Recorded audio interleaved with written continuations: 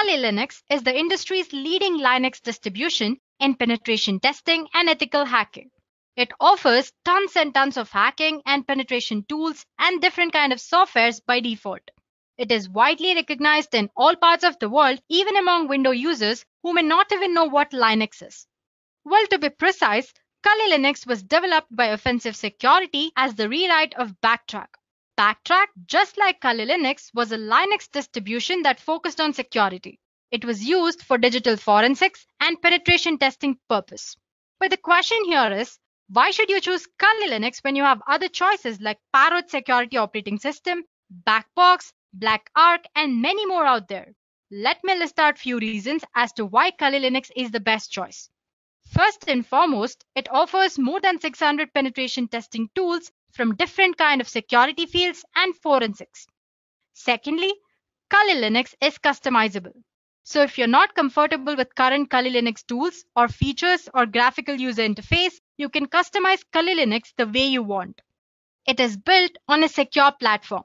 The Kali Linux team is actually made up of a small group of individuals. Those are the only ones who can commit packages and interact with repositories, all of which is done using multiple secure protocols. So Kali Linux is definitely a secure platform. Although penetration tools tend to be written in English, Kali includes multilingual support. This way, more users can operate in their native language and locate the tools that they need for the job that they are doing on Kali Linux. And lastly, Kali Linux, just like Backtrack, is completely free of charge. On top of all these benefits, Kali Linux offers different installation options. One way of installing Kali Linux is by making a Kali bootable USB drive. This is the fastest way of installing Kali Linux and the most favorable as well. We will discuss why in a while. You can also install Kali Linux using hard disk. Installing Kali Linux on your computer using a hard disk is a very easy process. But you should make sure that your computer has compatible hardware. You can also install Kali Linux alongside your operating system. It could be Windows or Mac. But you should exercise caution during setup process because it might mess up with your default BIOS settings.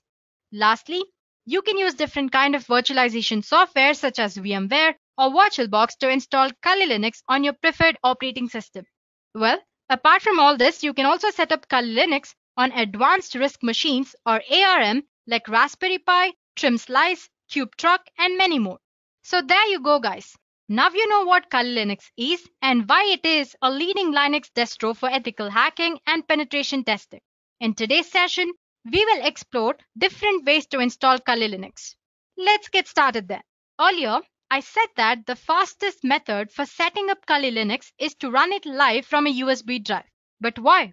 First of all, it's non-destructive. It makes no changes to the host system's hard drive or the operating system that it is installed on.